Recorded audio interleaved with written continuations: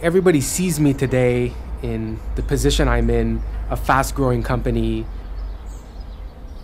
They don't really understand the story and the struggle behind my success, where I've come from, and really where it takes to achieve success. My story starts, like many others around this world, it starts, unfortunately, growing up in poor situation. I grew up in a pretty wealthy area, being poor, and I think there's nothing worse in life than growing up poor in the face of people having everything.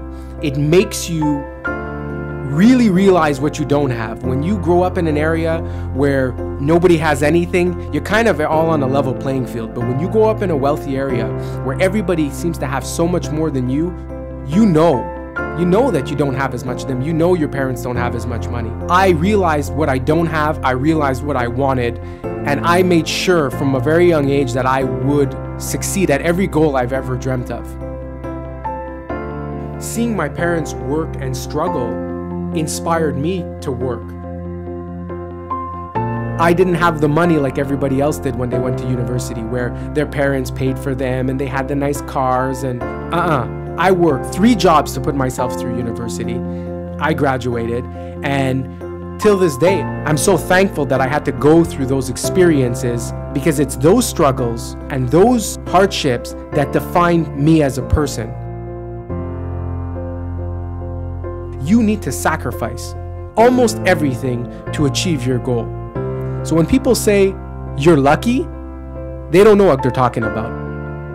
And people that say that will never achieve their goal, because luck has nothing to do with it. Because if I was that lucky, I wouldn't have fallen on my face so many times. I wouldn't have failed so many times. I wouldn't have had so many sleepless nights.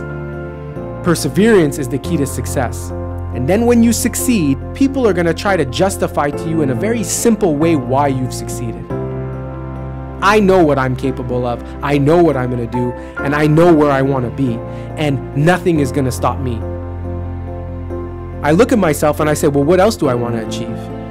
And the answer is still the same from when I was a kid. I want to achieve greatness. In many people's eyes, I've achieved success. But in my eyes, it's not enough. I want to achieve greatness. That is my story in life. It was my story in the past, and it'll be my story in the future.